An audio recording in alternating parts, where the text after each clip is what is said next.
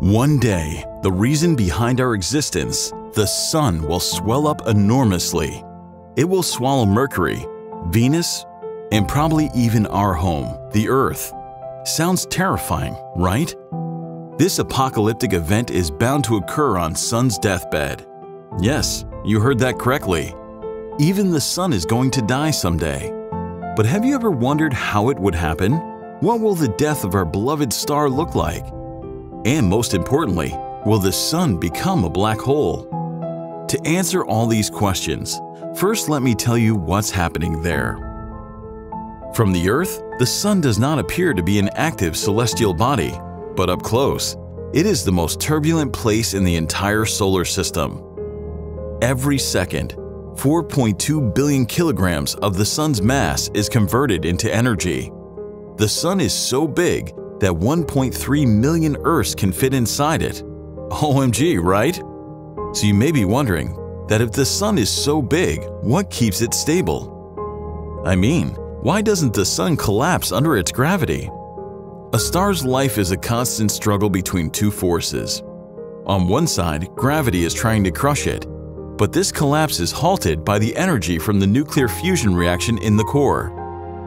Inside the solar core, hydrogen is being converted into helium. This nuclear reaction at roughly 15 million kelvins has been going on for 4.6 billion years, and it will continue for another 5 billion years or so. But one day, the core will exhaust its reservoir of hydrogen.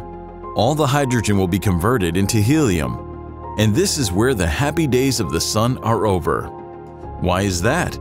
Remember I told you there's a balance between the two opposite forces? That balance is now disrupted because the core is shut down and no fusion is taking place. The following fusion reaction, helium to carbon, requires a temperature of 100 million Kelvin, which simply isn't there. Phew! Pretty mind-boggling stuff, isn't it? While all this is going on inside, the Sun has swollen and become a red giant star. It has already swallowed Mercury and Venus. This expansion will roast our planet, if not consume it. You must be thinking that the Sun won't survive this gravitational collapse. But there's a twist in the story. The gravitational collapse proves to be a blessing in disguise. The collapse itself raises the core temperature, and it becomes hot enough to fuse helium into carbon. However, there is a price to pay. The core does not ignite casually. Instead, it's an explosive event known as the Helium Flash that releases so much energy that almost 6% of the core immediately converts into carbon. The two opposing forces are perfectly balanced again, but the supply of helium is limited. One day, all the helium converts into carbon and the core shuts down. No, unlike last time, it did not take 10 billion years to fuse helium into carbon. It was just a matter of a few million years. So what's the problem now? After a short period, the Sun will start another reaction to fuse carbon into subsequent elements. Isn't it? The answer is no. The temperature required for the next fusion reaction is a whopping 500 million kelvins. The Sun isn't big enough to host a full-scale carbon fusion, so the core will never ignite again, and it will give up its fight against the gravitational collapse. Now, is there anyone who could save our dying Sun from a complete collapse? Is there any hope left? The answer is yes. This time, one of the tiniest particles in nature, the electrons, will come to the rescue. I know most of you are not quantum physicists, so let me put this in simple language.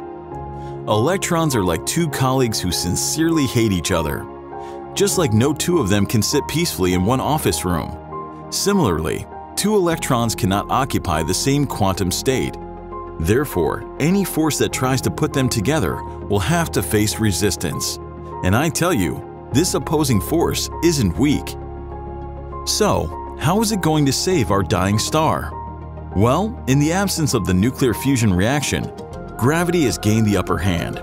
It starts crushing the star and forces all the electrons to occupy the available energy states.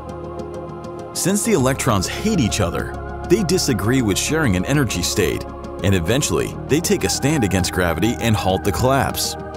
Over the years, the Sun will lose its outer layers and become a white dwarf star. It isn't mass enough to become a black hole.